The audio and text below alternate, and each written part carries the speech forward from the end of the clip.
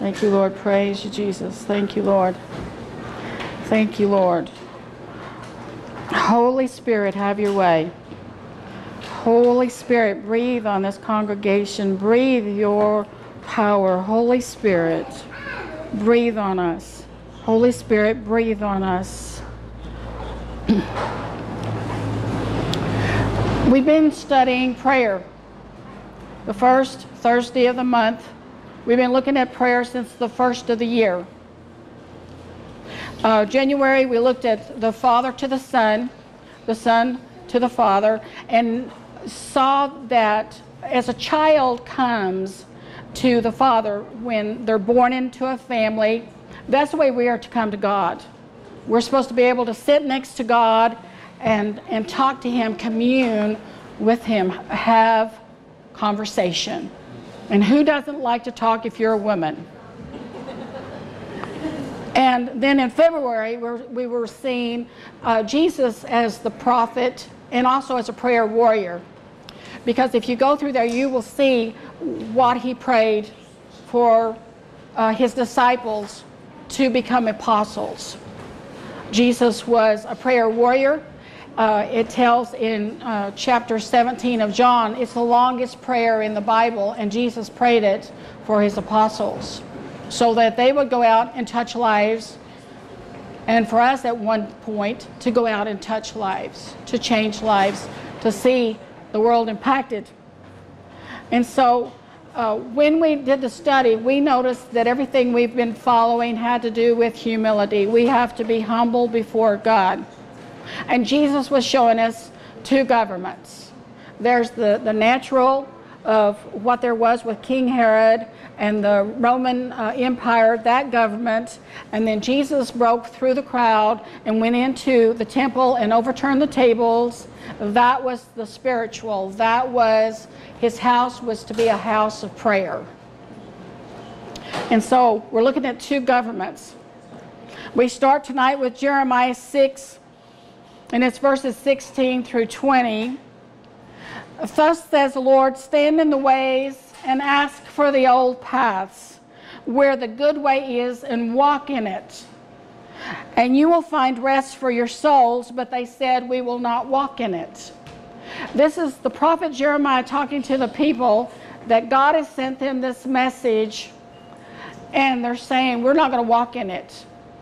But yet God was leading them to seek the old paths. What was laid down from the foundation of the world, that's the path you're supposed to take.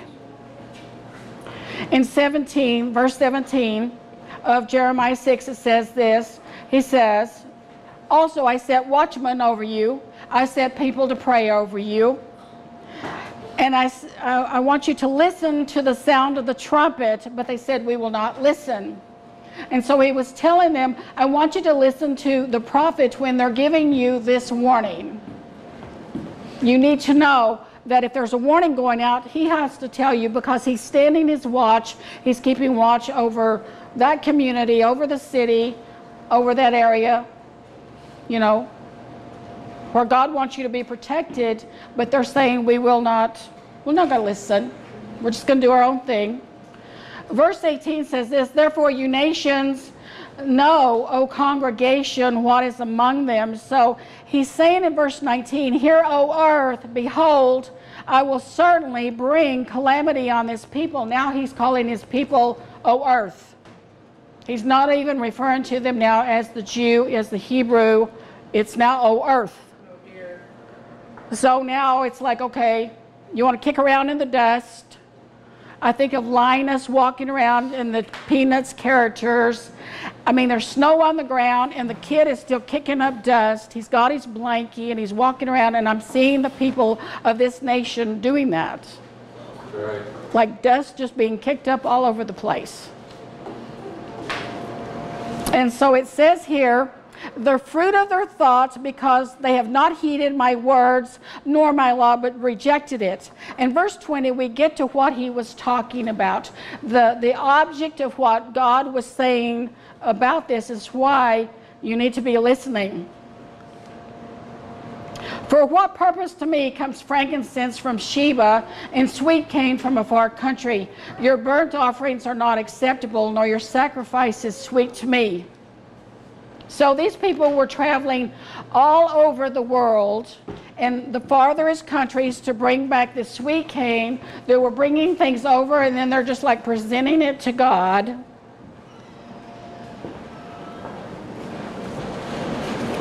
Their sweet cane.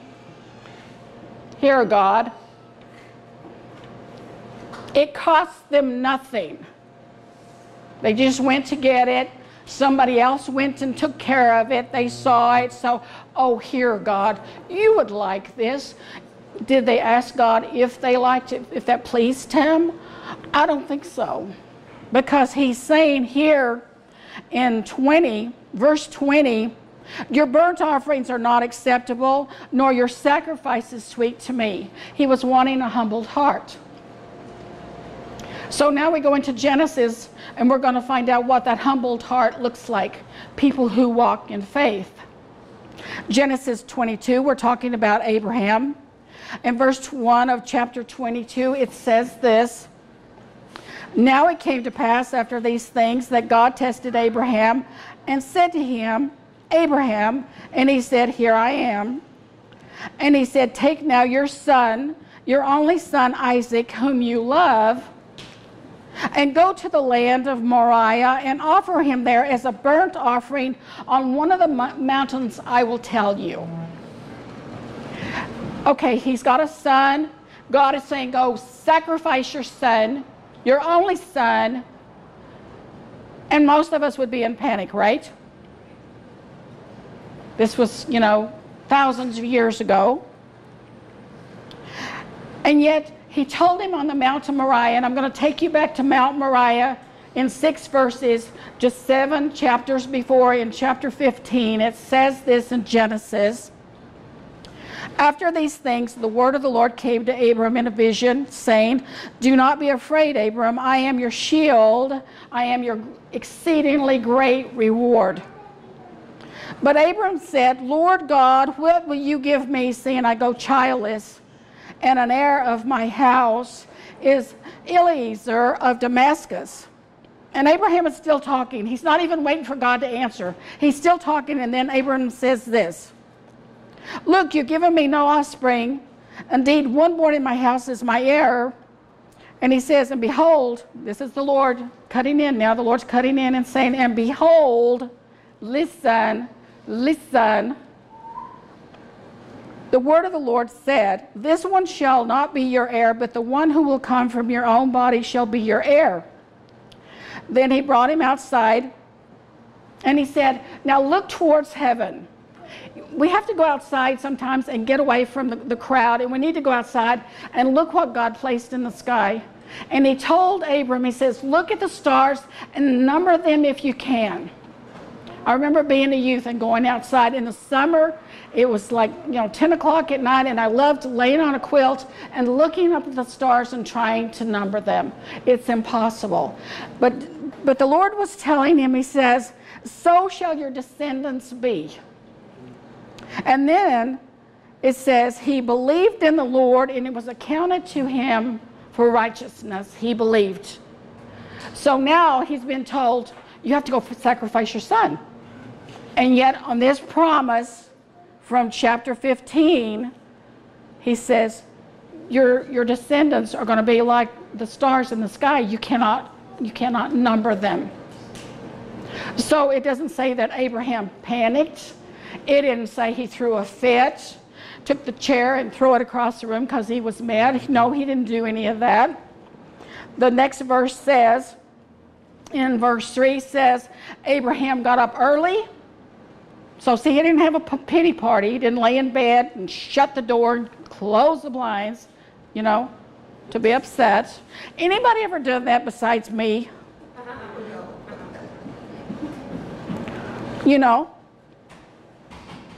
Seriously. But Abraham rose early in the morning. He saddled his donkey, and he took 2 of the people with him, 2 young men, and Isaac his son. He split the wood for the burnt offering, he rose and went to the place which God told him, Moriah, Mount Moriah, where that first promise of hope that he was going to have descendants came. Now he's going back to Moriah, and he's supposed to sacrifice his son. But watch this. Abraham does this on the third day. Now this is now 4 days. It doesn't say he's having a pity party. He didn't go on Facebook to find out how many is going to follow him in this pity party, right? Because it doesn't say that here. On this third day, he lifts his eyes. He goes to the place that he's supposed to go. He tells these two young men, stay here with the donkey, and the lad and I will go yonder, and we're going to worship, and we will come back to you. Now that's faith speaking. He was saying, we're going to go over there and worship together, me and my son, but we're going to come back to you. And that's what he's speaking. That's what he's believing.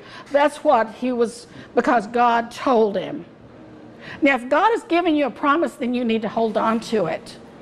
What he gave you from the beginning, when you were first saved, what God has said. Has God not said it, and will he not do it? I can show you that one too, and he will. Amen.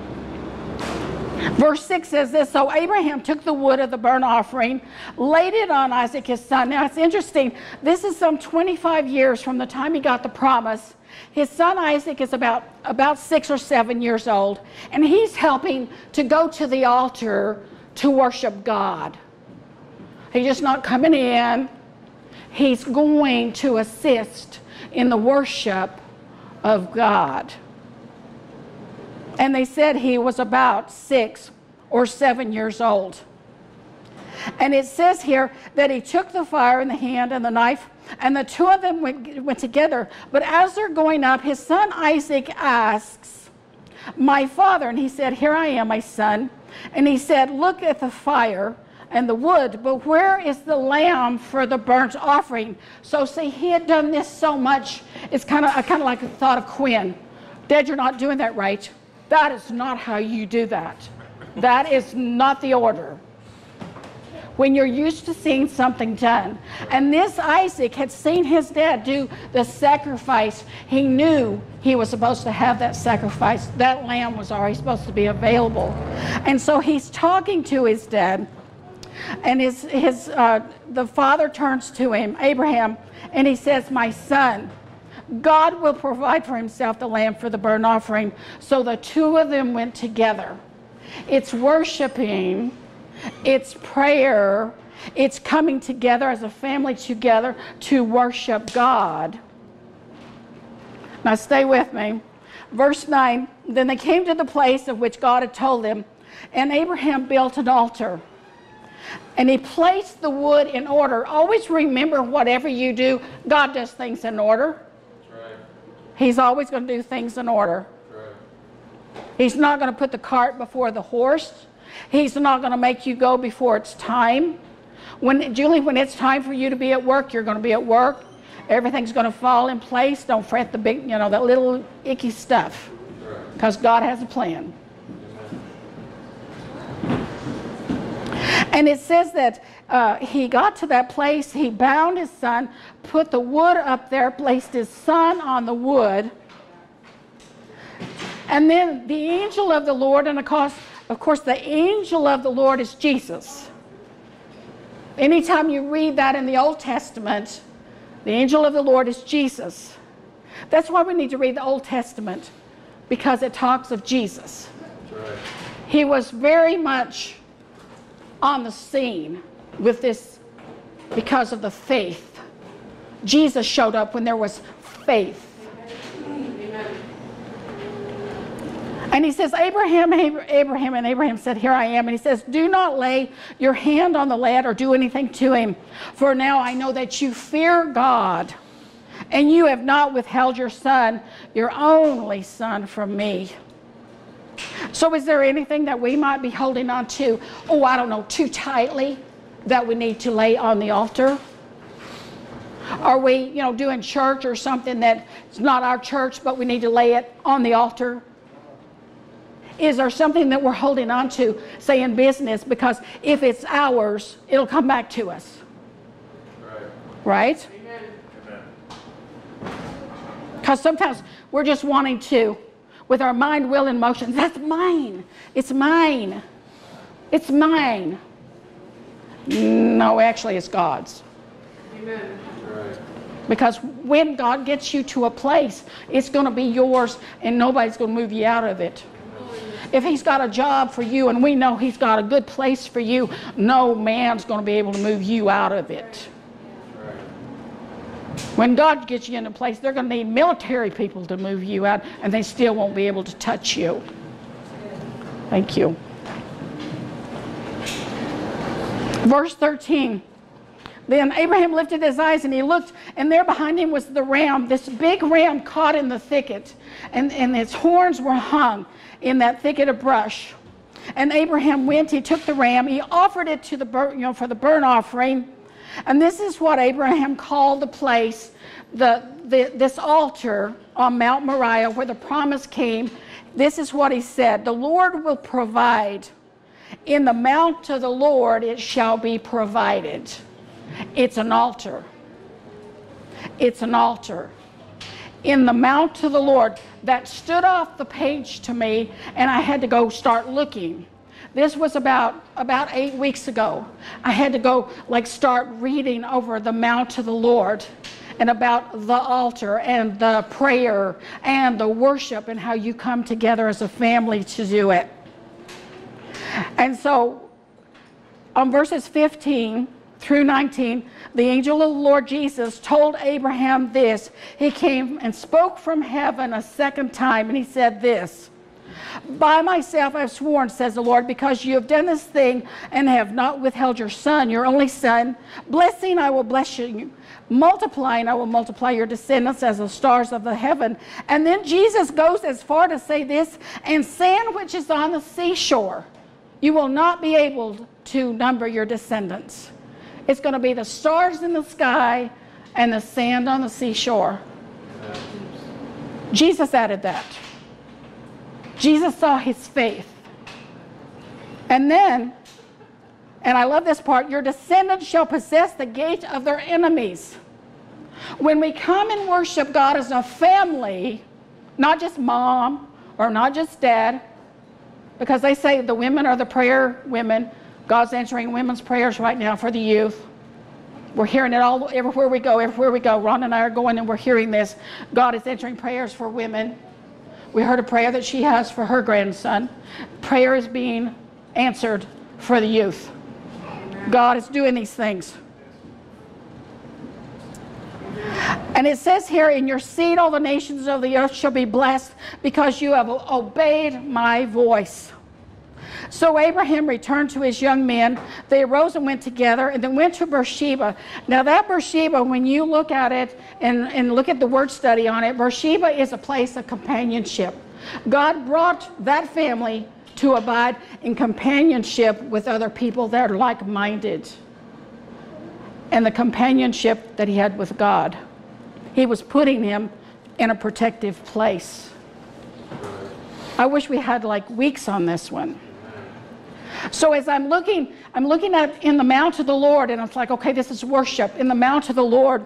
And I started doing a word study again, and I'm going through, and it's and the Bible study thing that I have seems kind of lame now, but actually this was where I found the information. And as I started pulling things up and pulling it up and reading the concordance and reading the Strongs and reading this Hebrew Greek thing, and then all of a sudden there came up on the page before me, and it says, the mount of the Lord is the table of the Lord.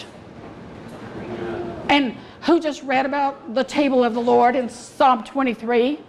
The Lord is my shepherd, I shall not want. He makes me to lie down in green pastures. He leads me beside still waters. He restores my soul. He leads me in paths of righteousness for his name's sake. Yea, though I walk through the valley of the shadow of death, we're not going to set up a tent. We're going to keep on moving. It doesn't matter what's going on. Let's keep moving. I'll help you pack it up, but let's keep moving. Amen. Right? And it says that he prepares a table before us in the presence of our enemies.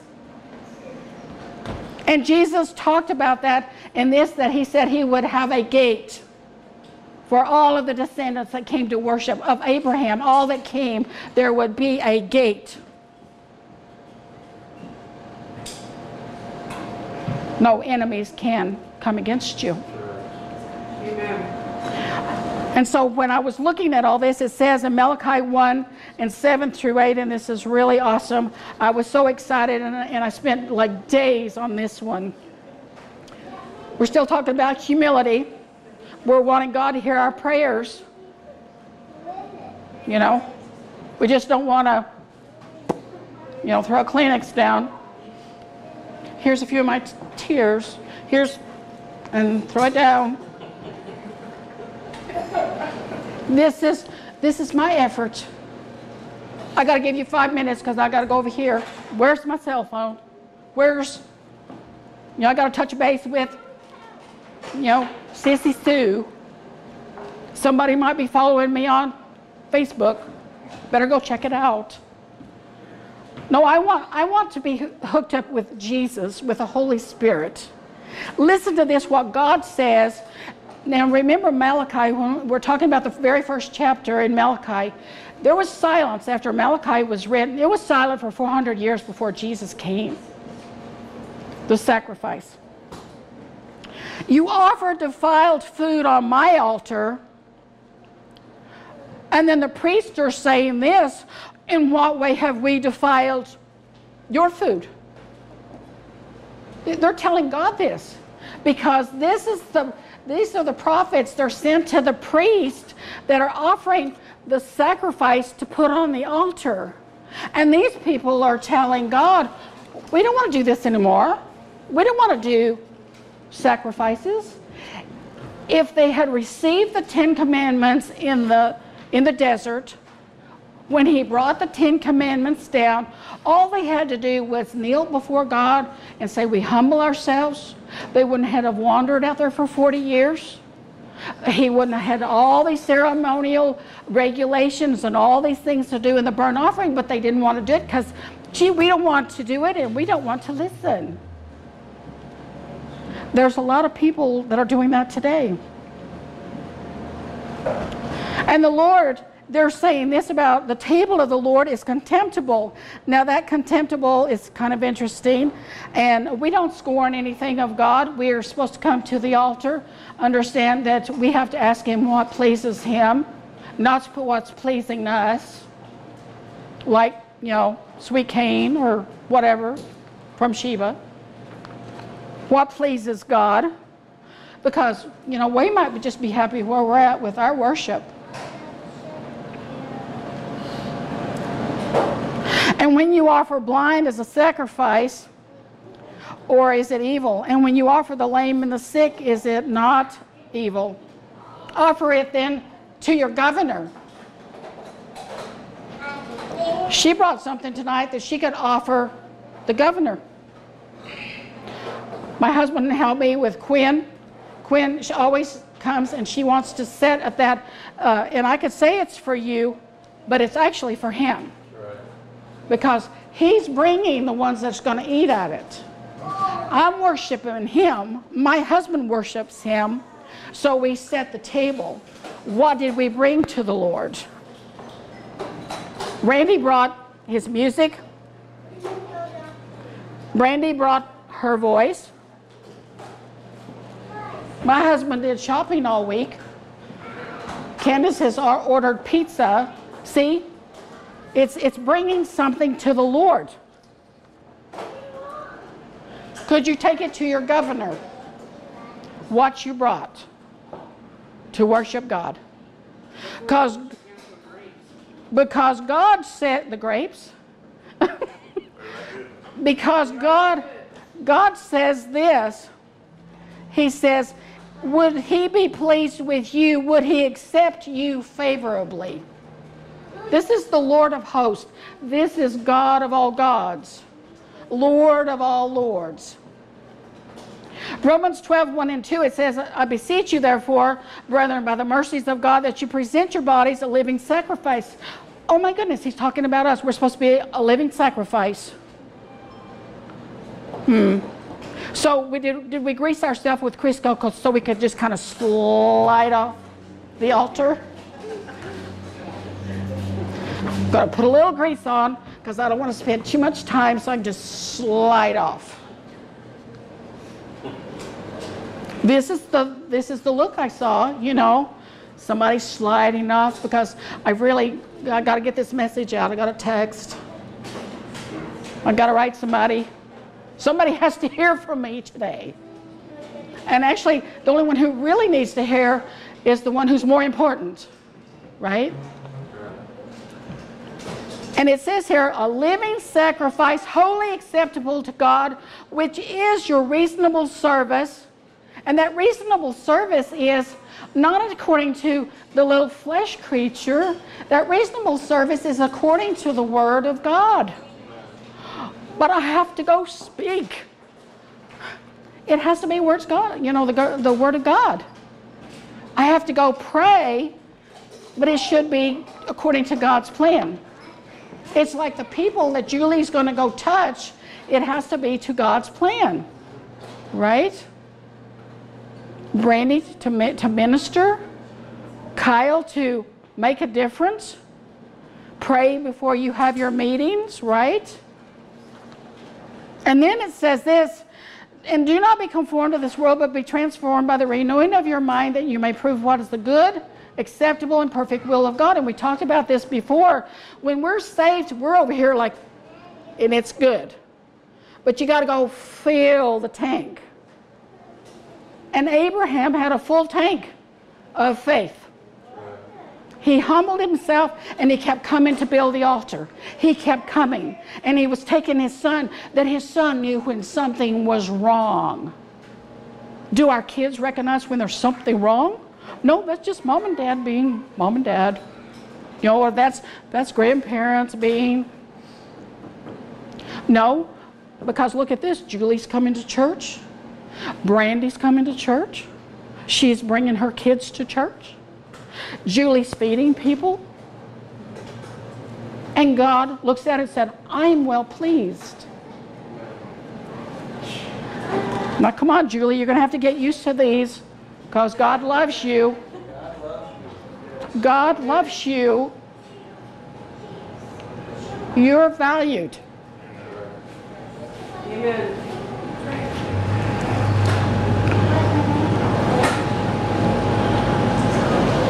So verse 10 and 11 sounds like this. We're still in Malachi 1, but we're now in verses 10, 11. It says, who is there among you who would shut the doors so that you would not kindle fire on my altar in vain? I have no pleasure in you, says the Lord of hosts, nor will I accept an offering from your hands. But God says, I receive your offering. I receive your fruit. I receive your offering, Julie. I love you, Julie. And verse 11 says this, for from the rising of the sun even to its going down, my name shall be great among the Gentiles. Oh my goodness, he's not even talking to the Jewish people anymore. It says here, verse 11, my name shall be great among the Gentiles. So God's evidently done with these people, because they will not listen and they will not do what he says. They won't listen. They won't obey. And every incense shall be offered to my name, a pure offering. A pure offering. For my name shall be great among the nations, says the Lord. Incense. And where we find incense, it is found in Revelations 5, 7 through 8. He came and took the scroll from the right hand of him who sat on the throne. And when he had taken it, the 4 living creatures and the 24 elders fell down before the Lamb. Each one had a harp. I'd like to think that the harps they had are the big ones, Because I'm trying to think if these guys are holding a smaller harp, and then it says they have they're holding these golden bowls full of incense, which are the prayers of the saints. Well, if you're a saint of God, your prayer is in that bowl. It's incense. It's incense. Verse 12. We're going somewhere, so stay with me. Verse 12. But you profane it, that you say the table of the Lord is defiled, its fruit, its food is contemptible, and you say, oh, what a weariness, and you sneer at it. This is the Lord of hosts saying this. To sneer, to scoff, is the outward appearance. It speaks as a derisive. It's ridiculing another. It's combined with bitterness. You ever had anybody to like sneer at you and it's in church? I remember a few times. Ridiculing another combined with bitterness. It speaks, I'm more superior to you. That's not good. And that's why God is describing these people, that they're insulting another, they're not paying attention to the word, they're doing their own thing, and they're scoffing at the altar. They're scoffing. Now see, we're still talking about prayer. We're still talking about worship. And all these people had to do was to humble themselves. Now listen to this. Verse 14, of all of that, this one just stood out over all of them. Who has in his flock a male and makes a vow, but sacrifices to the Lord what is blemished? For I am a great king. Do you know what that means? I just would really like to house the homeless. And I'm going to do it when I have this amount of money. If you don't have it now, it's not going to happen then. I would like to do this with $1 million. Are you doing it now? Because if it's not happening now, if you're not giving out of what you have now, it's not going to happen.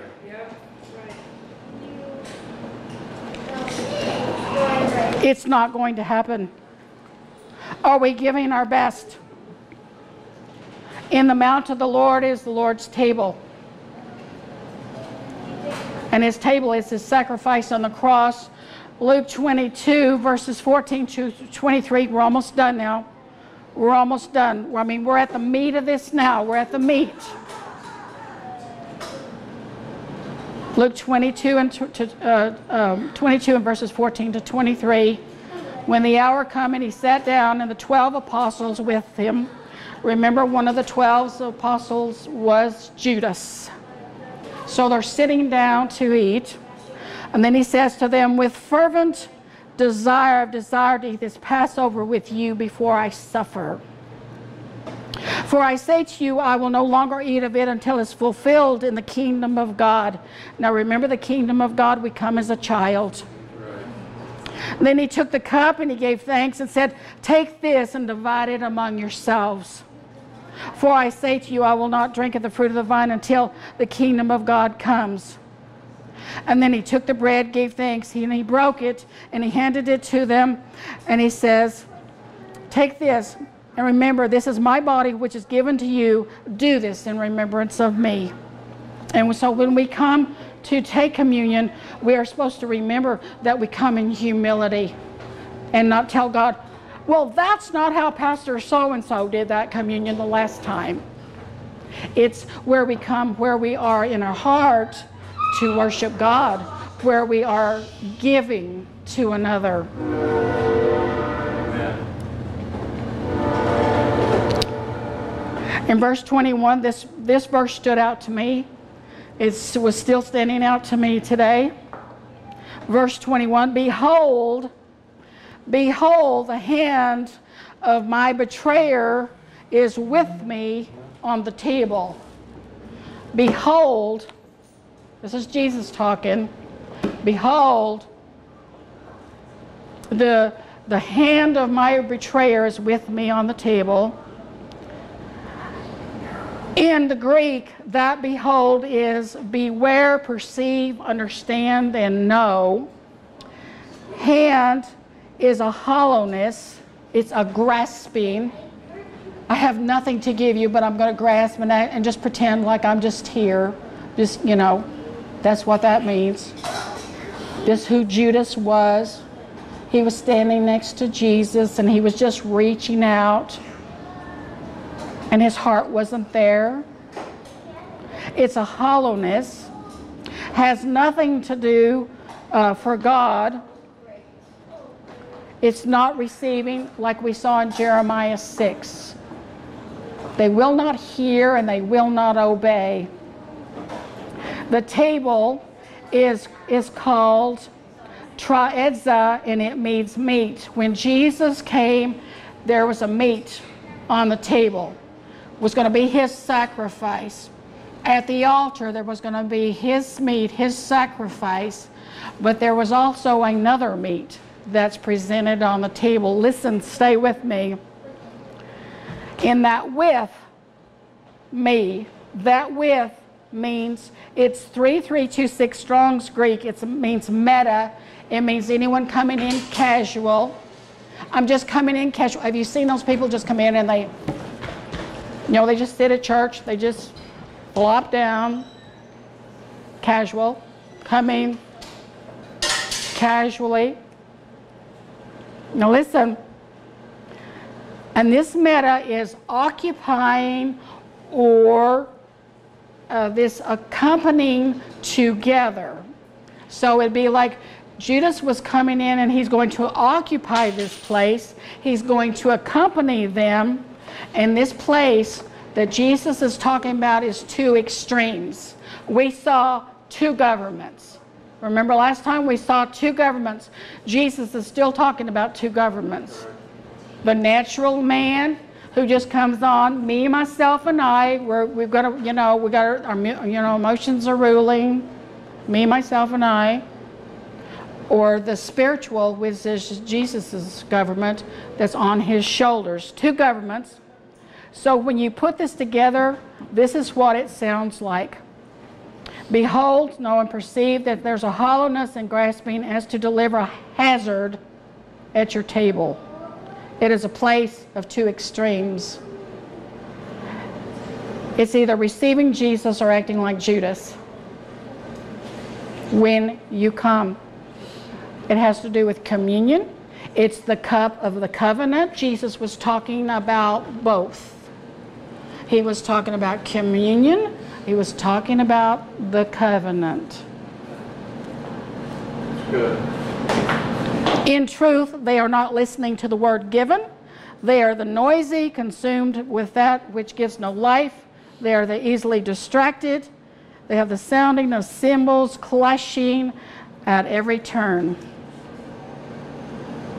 At his table, at Jesus' table that he set, is the mount of the Lord, is the table of the Lord. It is his cross. It was his sacrifice. And so when we come to that altar, it starts with us giving our best because he gave us his best. It doesn't happen, it doesn't come with this hollowness or this grasping or, it's just about me today. Have you ever been in church and there was more going on out here than there was going up here at the Word of God? Which right here, it's more like right here going on. But I've been in services where people come in and they're ministering to someone at the back of the room. It's like, Jesus is in the house. Shouldn't we be talking to Jesus? The ministering can happen, but let's minister the word first. You have to get the word in first, right? We're not there to touch him with empty words. If we do that, we're like Judas, selling out for the 30 pieces of silver or selling out for our cell phone. Randy had a good testimony this week. He told me Saturday, he just got rid of his smartphone. He says, I can't do that anymore because it's too distracting. He didn't want to be sold out for the phone. He wants to hear, and he's hearing so much clearer. He's hearing so much clearer. whether it's a job or something, if there's something that, is like distracting, then go ahead of time and pray. Go, Stephanie, you can certainly go in there and pray for your people. They don't have to know that you're praying in tongues. And cast whatever should not be in there. Take authority over it. You have authority.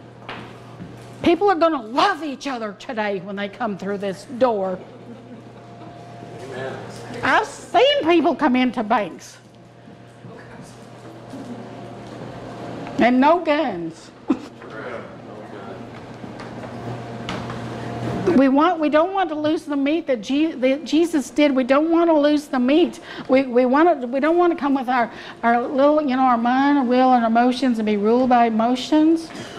We don't want to operate in the flesh. We don't want to operate in the natural. We want to stay in the spirit and understanding God's word.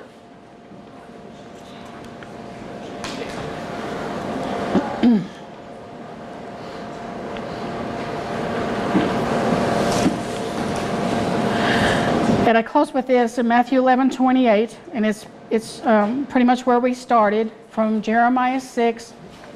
In Matthew 11:28 it says this. Jesus said this, and it's in the Amplified, so it's going to have a lot of words. But Jesus said this, "Take my yoke upon you and learn of me, for I am gentle, meek, humble, lowly in heart, and you will find rest, relief, ease, refreshment, recreation, and blessed quiet for your souls." Just like we read in Jeremiah 6:16. If we will ask for the old paths and walk in it, we will find rest for our souls. It has to be the old paths. It has to be the places that was already put in place. Jesus went on to say this, "For my yoke is wholesome, useful, good. It's not harsh. It's not hard, sharp, or pressing, but comfortable. It's gracious and it's pleasant. And my burden is light and easy to be borne." It's never about accommodating the flesh creature. It's always serving God full on in His power and His Word by His Holy Spirit. Father, I just thank you right now for quick revelation. Breathe on them, Holy Spirit. Breathe on them, Holy Spirit. Ruach. Ruach. Breathe, Holy Spirit, on them. A quick revelation. Help me, Lord. Help me, Lord. Quick revelation. In Jesus' name, amen.